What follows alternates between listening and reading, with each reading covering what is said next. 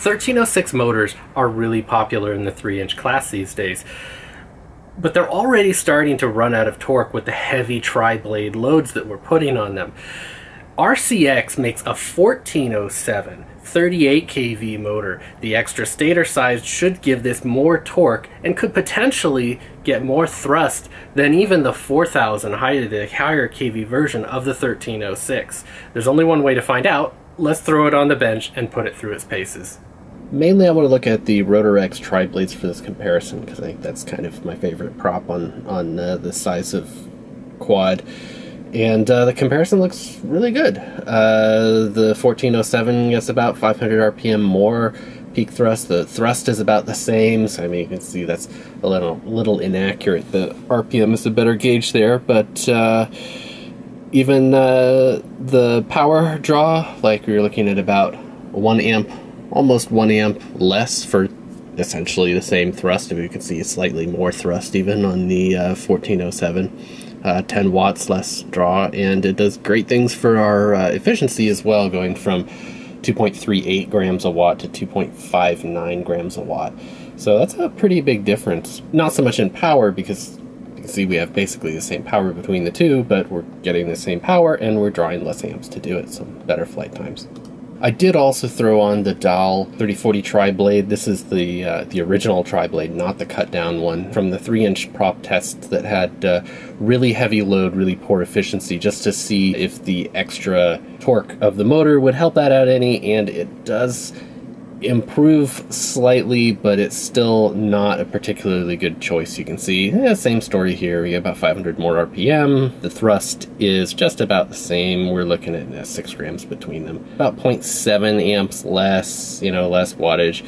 Grams per watt jump to 2.29, which is almost as good as the Rotor X on the 1306. It's slightly less thrust, slightly less efficiency, but not as bad. But that's only if you discount the gains that the Rotor X prop gets on the 1407. Looking at the efficiency charts of the Rotor X prop here, you can see very low down. The 1306 does actually get slightly better efficiency, but it's very quickly crossed by the 1407 version at about 18,000 RPM or so, and maintains higher efficiency throughout.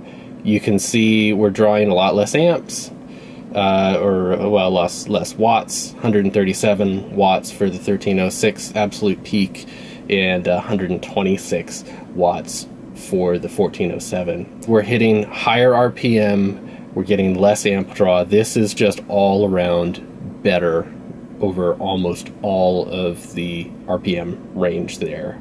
This is where we're missing out on torque on that 1306 with the really heavy load. I do have the same chart here on the Dahl Tri, and it's the same story. At low RPMs is slightly better, and we have a crossover and maintains higher efficiency. The difference is not as big. Like if we go back to the Rotor X, you can see there's more space between these two graphs. So the efficiency gains aren't quite as great on this one, but we do have a very large drop in 10 watts less power, and we're still getting more thrust out of it.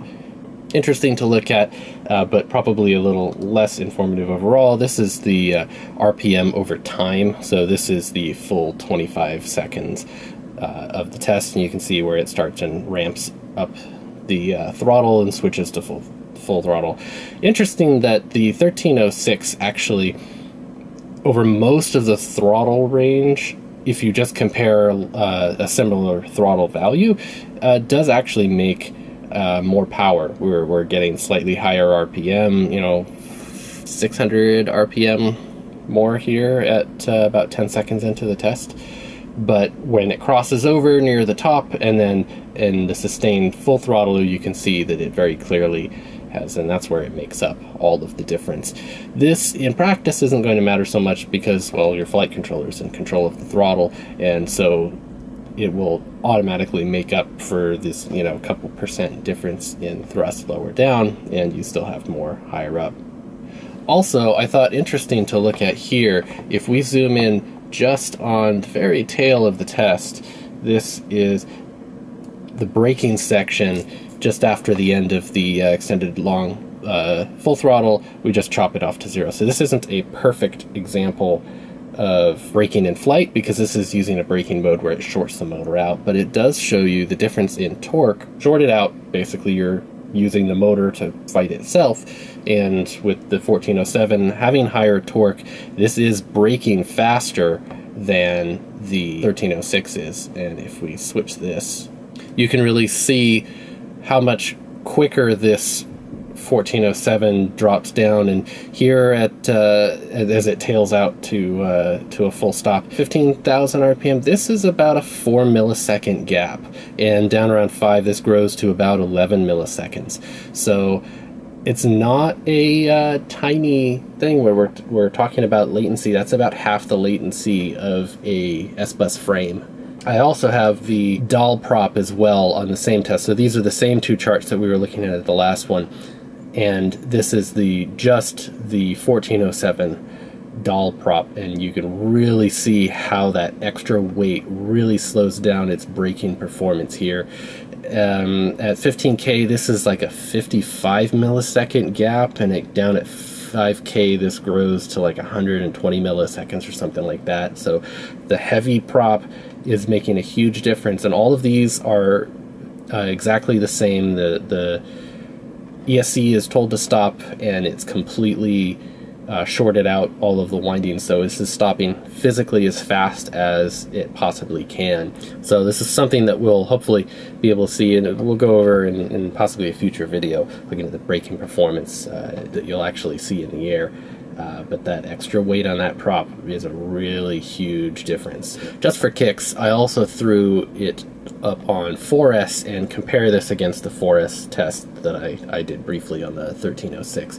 This is a shorter test, and it's only like a 3-second ramp up. And you see a similar thing that we do on the normal, the 3S comparison, where the extra torque really makes a difference. And here at the top end, we're pushing 253 watts versus 280 watts for the 1306. So we're drawing less watts, we're getting higher RPM, making more power.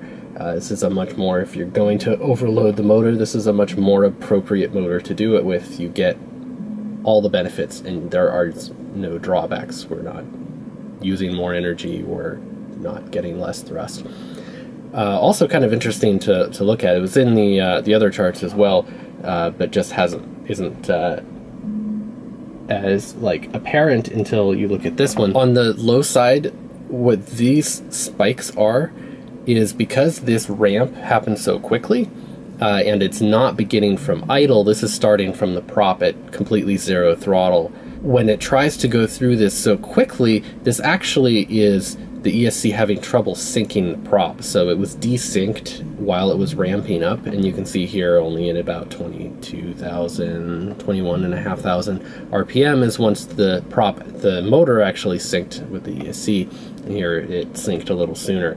But look at how much power that's drawing. We're pulling 167 watts here at 5,000 RPM. This is just down in idle. This is more watts than full throttle on 3S. So you can see just how damaging a desync can really be. Like, imagine when you have a desync at full throttle, you're pushing a ton of power in here, and obviously you're not getting any RPM or thrust at all until you actually sync up. So starting from a dead stop can be really, really dicey if you don't have the settings right and the ESC isn't synced.